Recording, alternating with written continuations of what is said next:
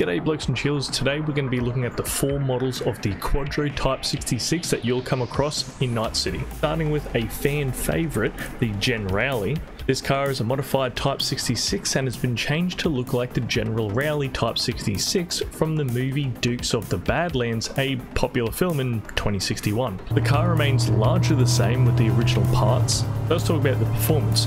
Weighing in at a little over 1.7 tonnes or 3,800 pounds with a horsepower of a naughty 666, giving you a top speed of 180 with a 0 to 60 time of 3.25 seconds and a reverse speed of 42. The General's pretty badass. Its off-road capabilities, however, given that it has racing slicks on, it leaves a lot to be desired. It doesn't really handle too well off-road. In city, however, it handles much better. It's able to get around corners a lot easier, and you're able to handbrake around corners and actually control the vehicle. It still does spin out a little bit though, because it's a rear-wheel drive, so it does fishtail every now and then. Now the exterior is painted in a bright orange with the trademark 01 on the side and a modified front end giving you push bar, and of course with it being factory standard, the boot is big enough to store a load of guns. As for the interior, it's a typical Type 66 styling with black and red colour scheme. Now if you're interested in the Jen Rowley, I'll show you exactly where to get it. Find this location on the map,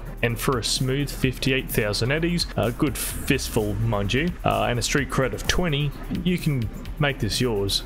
It is a collector's item after all. Moving on to the Cthulhu, it's a bit of an odd car. It's a modification of a Jen Rowley, which is already a modification, so it's a bit of a Frankenstein, but it's metal as hell. Modified by Mr. Sampson, seen in the racing scene, this definitely stands out, and I'll be releasing a video on how exactly to get this car. But in the meantime, let's move on to performance. Coming in at the same weight as the Jen Rowley at 1.7 tonnes or 3,800 pounds, and with the exact same horsepower of 666, I think Mr. Sampson's actually running the fuel a little bit richer to get the little bit extra performance out of it. Now the top speed of the Cthulhu is 185, slightly faster than the Jen Rowley, and a 0 to 60 of 3 seconds flat, and a reverse speed of 42. Now as for its off-road abilities, this is where the Cthulhu really shines, as it's very good off-road, and it's quite as good as the Javelin, which we'll get to in a moment, but still very good. As for its inner city performance, it's the polar opposite of the Jen Rowley, with it feeling very slippery and needing a little bit more control. Again, it is a rear wheel drive, so it tends to fishtail a bit. Now the exterior is very similar to the Jen Rowley, with the 3 biggest changes being it's matte black, it has a giant wing on the arse end of it, and it's got off-road tyres. Due to the large wing on the boot, it cannot be opened, but you can use it to store stuff still. As for the internals, with it being a modified Jen Rowley, it's still base level, so that's what you'll get. It's base level interior. Now to get this vehicle, it's pretty particular, but I'll be releasing a video shortly to help anyone find this vehicle and be able to get it for free, as well as the beast, and I will also be showing how to actually buy this vehicle if you make wrong decisions. The Cthulhu can be bought for 76,000 eddies, a good fistful of eddies, and I will be showing that in a video to come. Next is the sexiest Type 66, the Avenger. Released in 2075, celebrating 20 years of the Type 66 line, making it an absolute standout. So let's get into the performance. Weighing in at only 1.75 tonnes or 3,858 pounds, a slight increase over the previous 2 models.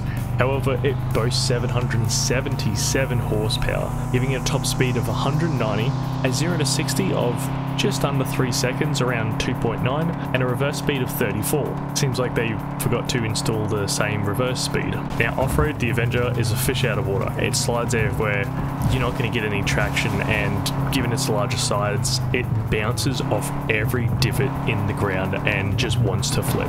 As for its inner city handling, it is good but not great. Given its larger arse, it tends to get stuck and bump into things, so you're not going to be threading the needle between cars as often with this vehicle given its greater arse, and it's much more of a statement piece than an actual performance vehicle.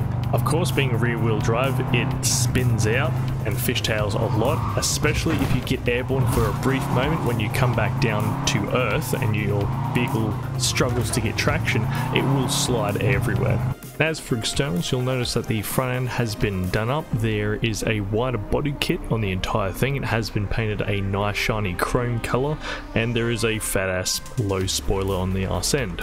as well as the high-end rims.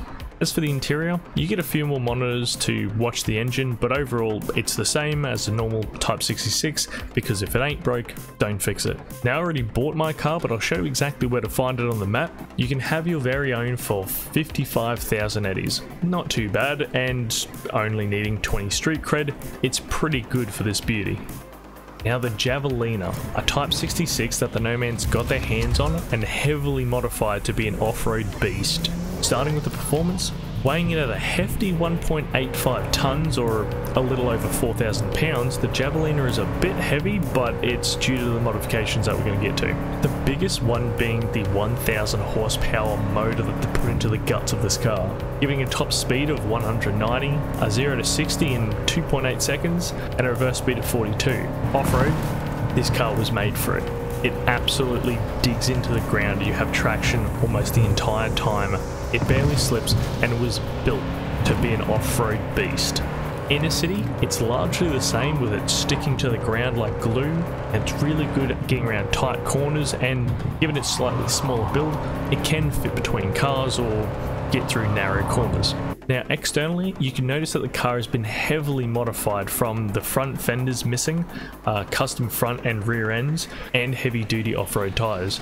Also, with it being a Nomad car, the windows have been replaced with crystal dome, making it a very fast tank. The mods don't stop externally. Internally, the car looks very different to other models, starting with the steering wheel, the dials, and a lot of the other switches that can be seen above that monitor the power to the crystal display. Almost everywhere has been modified in some way. Much as I love the Cthulhu, the Javelina is the superior Type 66 in Night City, and I'll show you where to get your very own. Now if you go to this location on the map, you'll find the Javelina there for 73,000 eddies. Not bad price really for what you're getting. You're getting an extremely heavily modified Type 66 which rules the road.